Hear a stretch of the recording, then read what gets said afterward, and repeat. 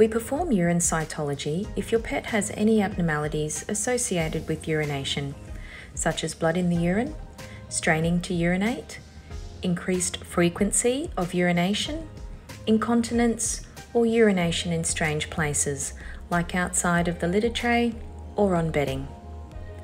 To perform urine cytology, urine must first be spun down at high speed in a special piece of equipment called a centrifuge. The urine is spun down so the solid components of the urine are able to be collected. This process can take between 3 and 6 minutes, and the sample will be spun down at different speeds depending on the results that are required. We prepare 2 slides with a drop of the spun down sample. One of the slides will have a smaller cover slip on top, and this slide will be used to look for urinary crystals. The other slide will not have a cover, but instead will then be dried out with the use of a hairdryer to speed up the process. We then apply certain stains to the sediment and look at this under the microscope.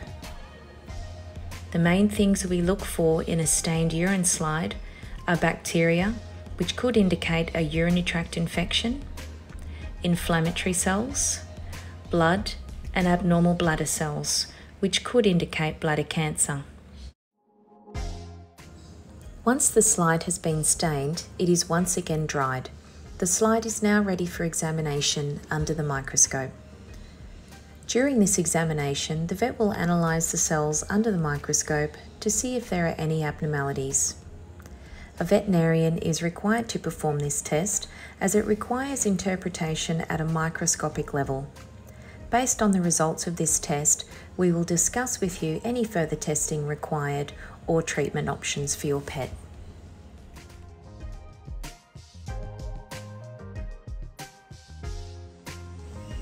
We check the urine-specific gravity, or USG, if a pet is drinking or urinating an excessive amount, or if there are any signs of abnormal urination. Measuring the USG helps us determine how well your pet's kidneys are working. To run the test, a drop of urine is placed onto a special diagnostic instrument called a refractometer. We then look through an eyepiece to get the result, which is a numerical value. The specific gravity of urine that has not been concentrated or diluted is between 1.008 and 1.012. If the USG is too high, it can mean that not enough water is being eliminated through the urine. If the USG is too low, it can mean the body is losing too much water through the urine. If the USG is abnormal, it may tell us that your pet may be suffering from one of these medical conditions: adrenal gland disease, kidney disease, diabetes, dehydration, and thyroid disease in cats. Unlike most tests, the results of this particular test are not simply normal or abnormal.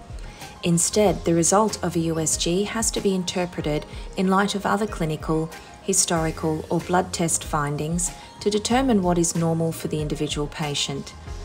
Additional tests may include blood tests, further testing of the urine, X-rays, and ultrasound. It is therefore imperative that this test be interpreted by a qualified veterinarian to determine if additional testing is required.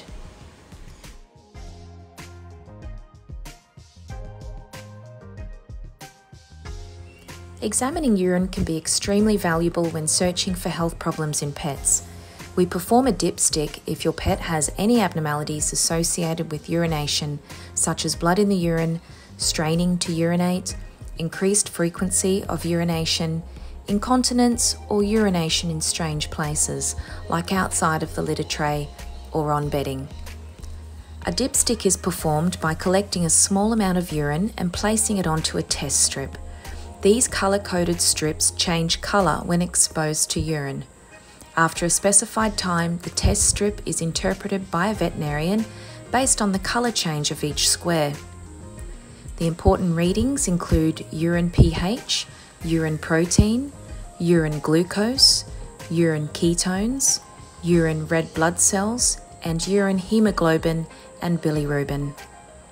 These results can assist in pointing us in the direction of certain diagnoses, such as diabetes, urinary tract infection, stress cystitis, and kidney disease. The interpretation of the test is a crucial part and must be done by a qualified veterinarian.